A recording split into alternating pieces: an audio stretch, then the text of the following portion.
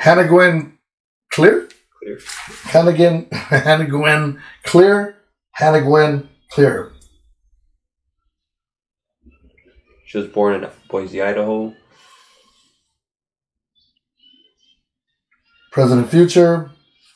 Visible and invisible. For what we want to know, did you commit suicide? How did you really die? Which of the girls bullied you? Did you share a room with victims? Do you know about the murders? What did you see? And the God and the Saints will answer our questions for what's hidden and hidden behind darkness. Here we go. This is interesting. You got a weird feeling, huh? Yeah, I got a weird feeling. Let's go with the first two for Hannah Gwen Cleere. Now, normally when people pass, sometimes not if they're still here, still stuck, you'll hear no more this, no more that. So get ready for that. Those aren't the ones, the long one that you like. Here we go. First two coming out. Oof. Crazy. It talks about reaching for a new beginning or waiting for a new beginning, stuck behind something that's dark, like in darkness to a new beginning, like hoping to get a new beginning. There's hope there. And then in the crossing of that, it says because she had to leave, she's left. So this is the way she's kind of explaining it. It says, but there's triumph. In other words, triumph that was around this. In other words, there was triumph that she could have had in her life. So these are just the base cards. This is going to get interesting. It says, in her past, she felt that there was real love in her life, maybe her family, things. And then it says, but in the end, she hung herself. Presently, that's where she stands still. That was harsh, right off the get-go. Well, I wasn't expecting to see that. All right. And then in the future, it talks about nothing. No discontent, no nothing. Like, still nothing's come of her. So in darkness to light, to me, means like, I'm stuck in darkness. If she committed, I left myself hanging. She committed, then of course, she's in darkness until she gets a chance to reach the light. And we'll see when we pull that card out of there. But it's getting really kind of interesting. Okay, here we go. Then it says, in this world, it says, there is no justice. Like, there's no justice. No justice for things. Like, she was distraught, obviously. It says, friendships that should have brought opportunities. And then it says, and all in the future, hoping to be able to offer love again someday or be able to be here in love. It says, upside down now, it says money. And then there's my card, and we'll see what that means. And then across that says already in completion. So we'll see what that means, because here's a child that comes back, I think, if they're allowed to. I don't know how that entirely works. I know I went down that road, but I actually make it to completion. So I know that there was tons of darkness in my life at that point before there was light. So we'll see how this works out. Of course, I didn't pass, but at least there was still a lot of darkness. So here we go. From darkness to light, it's talking about into a new beginning. It says hoping to have lovers. I don't think she ever, I think she was still, innocent? Innocent. Yeah, that's the word I'm looking for. Innocent. The other word would be, V. The V card. Yeah. You know, I think she was a virgin when she passed. It says death. Whew. That was quick. Okay, so that's kind of what happened. But it's talking about lovers, and then it says incomplete. So maybe there was someone that she was falling for, in love with, and that was part of it as well. Maybe they gave her a hard time because of it. Because it says somebody left it incomplete. It says, and that's what finally cuts off her head. So it was a culmination, I think, of things. The vibe I'm getting and the sensation I'm getting from this person, because they're like, it's like there's something pushing up my back. It's just a weird feeling not in my hips, but how do I explain it? Like the middle of my back is going like this. Like she's trying to say, I want to say something. It's crazy. She's saying like there was someone she was in love with, and then maybe they made fun of her. Maybe one of the people that she had a crush on may have been Ethan. Or it could have been one of the boyfriends. You don't know. I don't know. That's just a speculation, but It's pretty interesting. Let's see. So she's saying, because of the lovers, things were incomplete, and then I finally killed myself. That's what finally cuts off my head. That's what it finally ends it for me. It says, and hoping that there would be no karma. Like, I would be okay because I figured she had suffered. But of course there is karma. So it's kind of like that's what she hoped wouldn't have happened. What's crazy, she says, I left, and let's see why she says she left. So it's talking about leaving there, okay? It says, I left so I could finally be free. That's interesting. That's interesting. It says, free from home. It says, and I was just getting impatient with my life. It says, at that point, she says, I just felt like there was no more opportunities for me, no more love, like no more chances, like everything came crashing down. It says, and this was all in the past. So this happened quite a ways before I think she finally does this. And I think the culmination of it is that it looks like she may have been bullied. It says, around all that was triumph. And let's see what the triumph is. Triumph, there's a person on a horse, triumph, but there's a lot of people watching. And this is where I think they were successful in probably harassing her, giving her a hard time. It says, she shouldn't have had to go through hardship. It says, and she tried to be strong, like be tough through it. It says, but it just turned her upside down. It says, and that's, again, she goes back, and those cards fall almost in the same spot each time, where she says, all this was happening, but then I did this. Yeah. And she's kind of saying here, again, she's saying, and that's what destroyed me. Like, that's what was destroying me. Pattern. So she just didn't see things, how can I put it?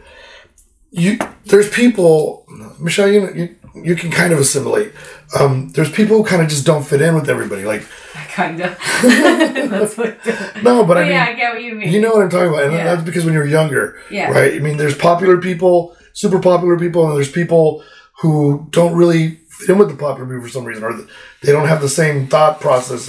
Not that's a bad thing, but it's just the same pegue. Yeah, they don't click up. They don't have the same common or commonalities, whether it's money or whether it's girls or whatever it is. And I think that was the big thing, is that people saw her different. I think different is great because I'm obviously different. So, I mean, I think it's great to be different. It says, and when she says that, I saw things different, and that's what kind of hangs me. It's just the way the card, it's kind of crazy the way the pops are. So it's saying me not being able to fit in was a big impact on me. Because, when you're in high school in a town, you kind of fit in because they're not really big towns, you know what I mean? And so I don't know, I think she was in Boise, she went to high school or something? Yeah, she grew up in Boise, Idaho. So who knows how big her school was or whatever. But everybody kind of, you have friends, you have your own groups. And then you don't think to be a loner in college. Yeah, but it's hard. I mean, the only reason I had friends in college was because I played sports. Yeah, but because they have... I probably wouldn't know anybody. But, you can make a friend or two. Right, I agree with that. So she says that's kind of what leaves her hanging, is she doesn't kind of fit in. It says, and at that point, it says, there was a man who was kind of nice to her, like he was kind of cool with her, but there's a double-edged sword, and you can see the sword, and the double-edged sword means maybe he was nice to her, making fun of her to other, like in front of other people. You guys have seen movies like that, right? Where, like what's that movie? She's Not All That. Do you guys ever see that with Freddie Prinze Jr.? Oh yeah. Where he's being nice to her because of a bet, because she's supposedly not all that, and she ends up being all that. But I'm just saying. That's the kind of thing I think she kind of feels here. It says, and things kind of move forward, like kind of like, they were cool and stuff. It says, but then spiritually, it kind of started turning her upside down. In other words, she knew something wasn't right, and she was kind of waiting. It says, and she didn't have a choice in the matter. She was already, she was already there for whatever happened. It says, and she didn't want to let it get to her. Like she didn't want to show them that it got to her. You try when people are making fun of you or joking with you. And I think it's hard because our group, you got to have tough skin. You got to have really tough skin in my group because we're horrible. I mean, not in a bad way. We all kind of make fun of each other. We all have fun with each other. It's really cool. But I think some people, if they feel that they don't fit in and you're still trying to have fun with them and you're always picking on them, even though you're not really intentionally bullying them, like Michelle, we pick on Michelle all the time.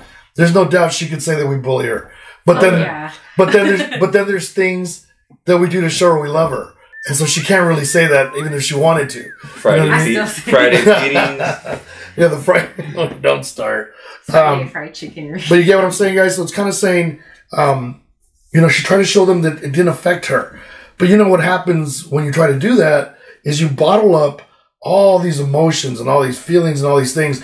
And I think that's where she was on edge. She's blaming other people. So let's see where this goes now. Because now it's going to get really interesting. Because here's a girl here who had money. And that should be interesting. It says,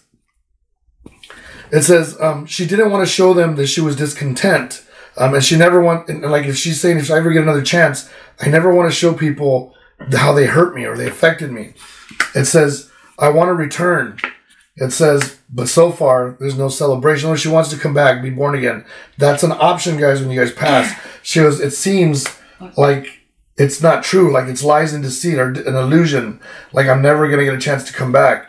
It says, and slowly, it says, there's no son. Like she's afraid that she's going to be forgotten about. Like she didn't make it because, of course, of what she's done. And yeah, I don't know where I would have been. I think I would have been in the same place. Because if I would have passed when I tried to commit, which I'm not condoning by any means, anybody, it's the stupidest fucking thing you could ever do. So don't ever do that.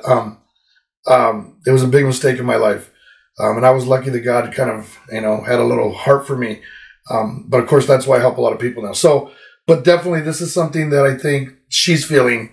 I feel her, like there's this weird feeling I have. It says, in this world, and she talks about in this world, it says, she didn't want to lose. She was afraid she was going to lose, and she ended up losing in the end. And she goes, and even if she would have fought and struggled and complained, it says, at that point, she says, it didn't matter because she wasn't going to have any, any options or any more people who were really going to care about her. She felt like nobody cared about me. It says, and that's what had her completely upside down. It says, and so, yeah, she's upside down with God. That's not good. So she's not in a good place. So that's not a good place to be. All right, let's see where this goes. It says, there's no justice. It's talking about no justice. Like, it's not fair. It's not fair. It's what it's saying. It says, that was my obstacle. That was my thing. That's what bothered me. It says, sometimes they were cool. Sometimes they were mean. But lots of the times, I just try to keep going. And it's just, you never knew. It's 50-50. It's one of those things. Like, when you're the kid that's getting picked on and being shoved in your locker, you don't know if it's going to be every day or what day it's going to be. It's just, you never know. It's a toss-up. It says, and she tried to defend herself. Like, she tried to, defend herself. It says, but they were so angry. So this card is representing one of the girls in the house, an angry woman. And that's what's crazy, is because everybody talks about the angry woman. Yeah, you're right. There's an angry woman. Everyone in all my things talks about this angry woman. And the woman that I get that's the angry one, I know you think it could be Dylan, but I think it's Maddie. I think it's Madison. I think she was always angry, or she was the one always talking shit, or just talking shit to people. So it talks about this angry woman. I try to defend myself against this angry woman. She says, it says, but she would just make a fool out of me. Wow. And that's humiliated her. She says she tried to be friends. She talks about trying to have the friendship. She's trying to tell the story of what happened. Try to be friends with this person. It says, but things wouldn't change. Yeah. It says she tried to act like she was happy. It says, but she felt more alone. It says, and maybe because she didn't have as much money as them, or maybe because she wasn't as well. I know her parents weren't not bad. They were pretty well off, weren't they? I don't know what her parents did, but I know her dad came. I thought he did something. But it says, maybe because she didn't have the money they did. She says, maybe that's why there was no triumph. Because when you look back at Kaylee, it says that she had 50 to 100 grand in the bank. I know that she had a bank. And the Showalters, I'm sure John Jack was being helped by his parents quite a bit. He's got some money. The parents are doctors. I'm sure exactly. I'm sure all of the families were probably, because they travel in that circle. And they go to a university, so. Yeah, there's going to be a couple people who fit in that maybe are broke and they, you know what I mean? But, yeah, it's kind of crazy. All right. It says, another girl that tried to be nice to her, it says, and it seemed like things would work, things would be okay. It seemed like, that was going to be a good friend. It says, in the end, rest assured, it says, there was two of them, and they kind of ganged up. It says, it was unfortunate.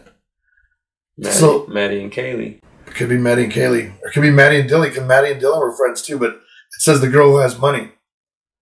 That's the girl who has money.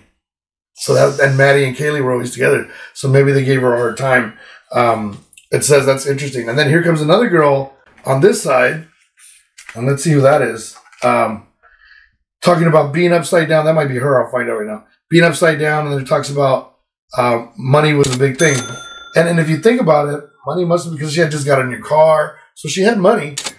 You know what I mean? Yeah. And people, no offense to anybody out there, but there's some people who have money who can be very snooty and can be very uppity and only want people who have money in their circles. Yeah, you know, I traveled in a lot of, you know, I played sports, so of course I traveled in a lot of circles where people had a lot of money. There was no way in hell that I had money like them, you know what I mean? But I was accepted because of my sport. This is why I think she didn't fit in. There was no, you know what I mean? She didn't bring nothing to the table. Well, I mean, I don't or think... common and like, there's nothing... There's no common denominator you're trying to say? Yeah, I get what you're saying. I mean, I get that too. That can be true. Let's throw on this and let's see. There's my card upside down, which means I'm taking the heat for this, so I'm taking the energy from it. I want to see what happens. It says, things came to an end. So things come to an end. It says, when a man who she really liked, a guy who she really liked, it says, and she thought was going to be cool with her and everything. There was a good vibe, good energy.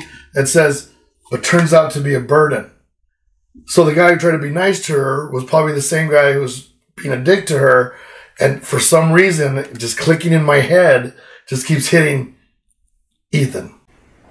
For some reason. Because I look at Jack DeCoeur, and yeah, he looks like he could flip out at some point, right? And he looks like he'd be upset. But he doesn't look like the kind of person that's going to bully anyone.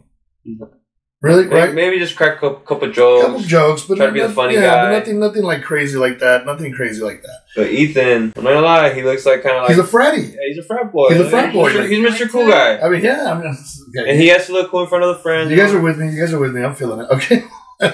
So there was hazing going on? Well, I don't know if it's hazing like that in that sense, but still, you know, picking. It says, and then that's when it talks about, and then there's the card. There's the guy. So that's why it's the guy with money. What if? Nah. I was thinking John Jack, but nah. I just don't see that. But who knows? That guy was all over the place. So here's where everything becomes complete. This has been an interesting reading. It says, there you go. It says, no problem, though. It talks about going, no problem. I took a different road. She's saying, like, okay, so all this was happening, and I just decided to take a different road. And you look on my cards, and it shows the road with the vultures, and of course the road that leads into the green pastures. And so that's kind of a trip. It says she left her family upside down, which is true. It says her mom especially. And then she says, but someday she hopes to return to love. It says brokenhearted now. It says, but hoping the road opens up. It says, and magically things will change for her. It says she doesn't want to be in hell. There's the devil. Wow. So if you guys wondered, and that's what I've always been terrified about, is when I did do what I did, I was scared that I would probably be in hell for the rest of my life. And then I've gotten to experience certain things with different spirits that I have a pretty good awareness of what's there. And I've been there in a sense. So I'm kind of glad that I prayed my ass off as I was dying and I got saved. It says not, she doesn't care about the money. She still doesn't care about the money. She doesn't care about the money. She just wanted to fit in. She wanted to be able to master her life. That's what she's saying. She wanted to be able, because this is the card for mastery or for brujo, but doesn't apply. So it's saying mastery. In other words, she couldn't manage her life anymore. She couldn't master. She couldn't overcome everything. She wasn't happy. She wanted the normal college experience. Instead, she got bullied. Yeah, that's a good way to put it. That's a really good way to put it, guys. And it's sad. It's really unfortunate because it says, and that's what brought her to her knees. See, she wasn't able to master life. And I was just thinking about that today when it came to that kid. It's kind of sad. It says, and so now you guys see things clearly. That's some shit. Wow. That was a deep reading. I mean, if maybe the parents didn't want it to look like, of course, nobody wants, you know, I don't think my mom would have wanted people to know I committed when I tried. I don't think anybody wants to see that with their kid. So it's really sad. So how does she, how did she commit? She OD'd. Oh, she really did OD? Yeah, she OD'd. She knew what she was doing. She OD'd.